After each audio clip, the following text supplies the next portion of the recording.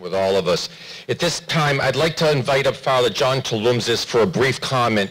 Father John is the president of the Archdiocese National Presbyters Council, and he has a word of thanks for us. Your Eminence Archbishop Dimitrios, Your Eminences, brother clergy and presbyteras, beloved friends, Mr. George Sandikos, Ms. Paulette Poulos, and all the leaders and members of the Archbishop Iakovos Leadership 100 Endowment Fund.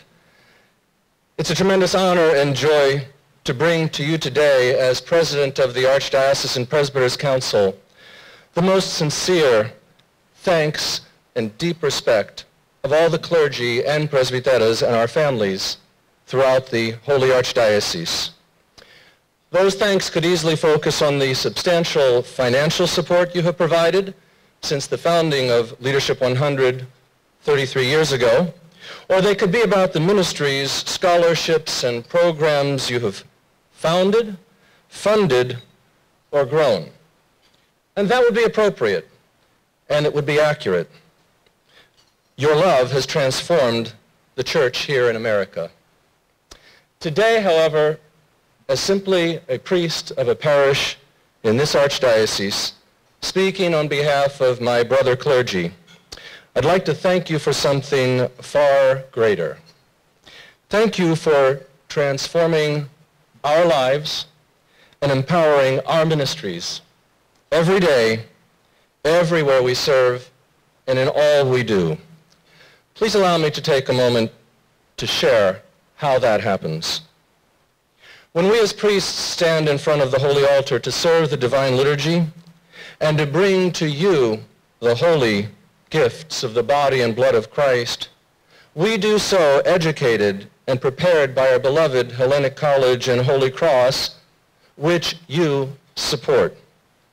When we prepare our weekly parish bulletin, we do so using the Bulletin Builder program that you helped create.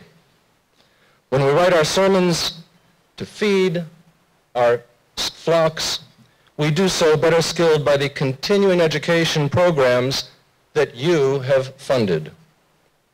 When we respond to the call of the gospel to preach the good news to all nations and to head out on missions and disaster relief trips, we do so directed by the OCMC, IOCC, Project Mexico, and the ministries that you have helped underwrite. And perhaps most importantly, when we need to refresh, renew, and recharge our ministries, our marriages, and our own personal lives, we find what we need in the understanding and the encouragement of our brothers at the biennial APC National Clergy Retreat, whose growth and increased effectiveness have been made possible by your most generous offerings of love.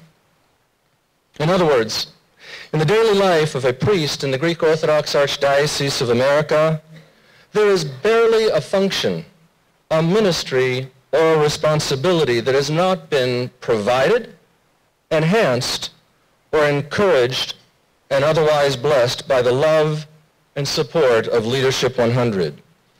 You have blessed us so that we can continue to bring the blessings of Christ to you.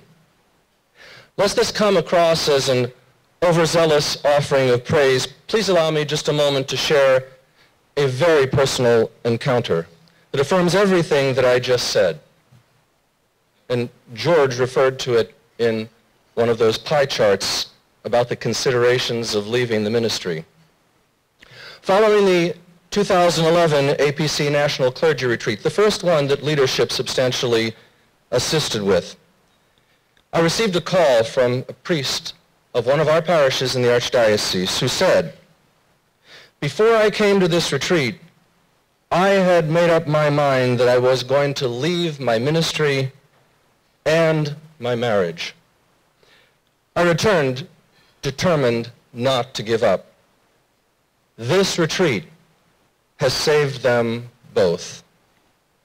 To this day, my brothers and sisters, that beloved priest is still in his parish, providing priestly prayers, pastoral guidance, and paternal love to parishioners, families, and children such as yours. It could have ended very differently. And we all know the painful witness and the great cost to the church when a brother falls. We as clergy are determined to support one another to avoid such tragedies, and we are eternally grateful to you for your support in that cause. Your love multiplies our strength.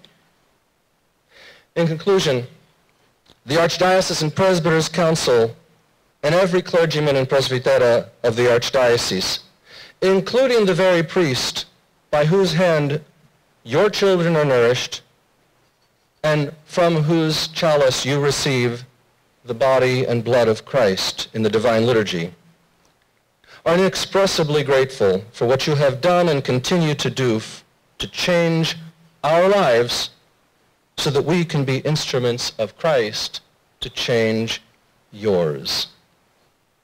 Those rewards are great on earth. May yours be great, both here and in the kingdom of God. Axi, God bless you. We love you. Thank you.